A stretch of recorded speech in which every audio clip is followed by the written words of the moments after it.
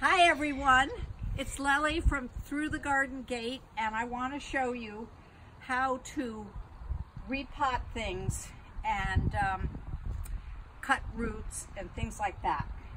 So I have here 2 indoor hibiscus that have been indoor all winter, and these aren't too root bound, but I'm putting them in planters because I'm going to have them on my patio for the summer.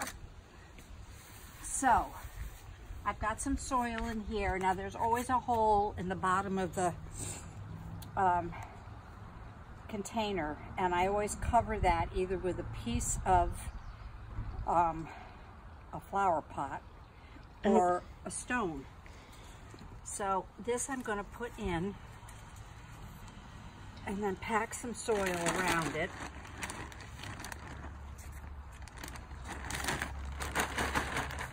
Bag's almost finished. And then sometimes when you get potted plants, they have a pretty robust root system down at the bottom. Without going too nuts, you can definitely break that up a little bit. And yeah, if they're really matted, you can take it. You can literally take a knife and cut around the roots. Just a slice all around the roots, because they're fine. They're fine. You can really be ruthless with it, and they'll be fine.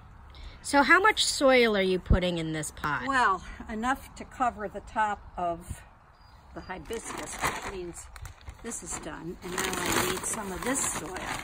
This is container mix, which is not as expensive as potting soil, and I use it for my summer planters.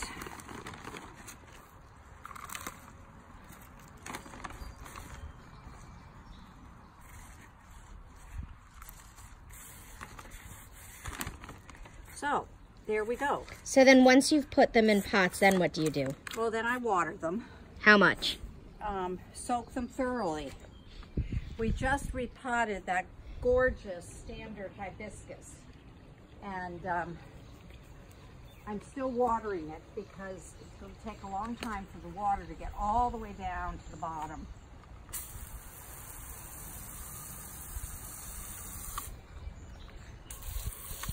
As you can tell, hibiscus is my favorite plant. I have a lot. I have some inside that haven't come out yet. I will bring them out this weekend, and they will happily spend the summer outside. So I see that you have a lot of things. Annuals. Yeah, a lot of annuals. This is for my window boxes. Well, wait a minute. Can you talk about the difference between an annual and a perennial? Perennial comes back every year. They're more expensive, but once you plant them, they'll keep coming back. Annuals only are good until we have a freeze, and then they die, and we're done. So I see over here that you have a lot of plants that you've obviously gotten at different garden centers.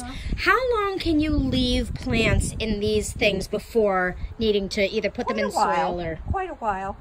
These are tomatoes and peppers here. And then I have some annuals. That's basil.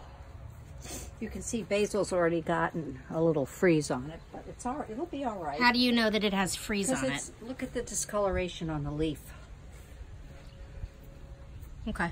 And then I have my other favorite are dahlias, and I have some new dahlia tubers.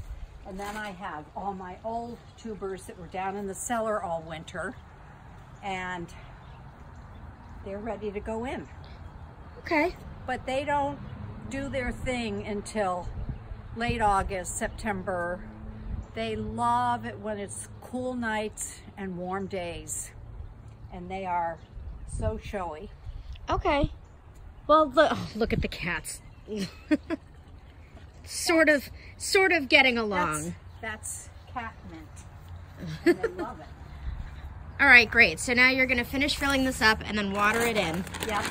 Okay. Is that it for this episode? Yes. Okay. Would you like to sign off? Goodbye till next time.